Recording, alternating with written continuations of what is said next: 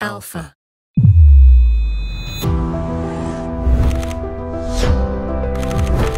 Other than the camera, there are three things you'll always find in my bag: a badminton racket, a drone, and a scuba diving mask. My name is Baptiste, but everybody calls me Bap.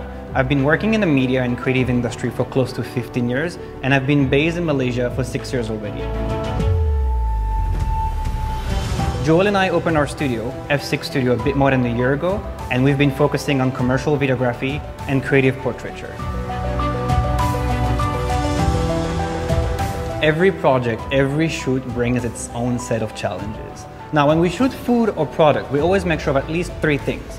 First, that we shoot at the highest resolution possible, so we have freedom in post, both in terms of cropping and speed.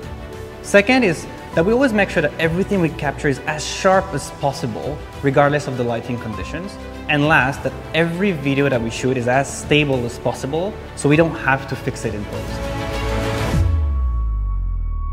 Gears come and go, and we've got a lot of them in the studio. But the Alpha 7 Mark IV has always been a constant. It's a very versatile camera, and we use it a lot.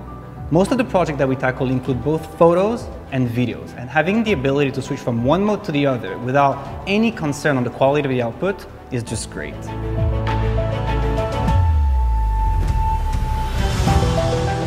Lately, we've been shooting lots of Malaysian athletes, and today we're super happy to have an Olympian in the studio with us. Having a stable shot right from the camera saves a lot of time in post, and this is where the active mode helps a lot. On top of that, knowing that we can rely on the 5-axis in-body image stabilization whenever we're shooting handheld makes a huge difference.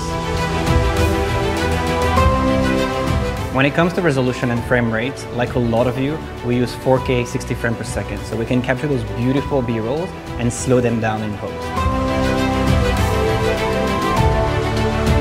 Another feature we use a lot, especially when we do not have access to an external monitor, is the focus map. We always cross-check our focus with it before hitting the record button.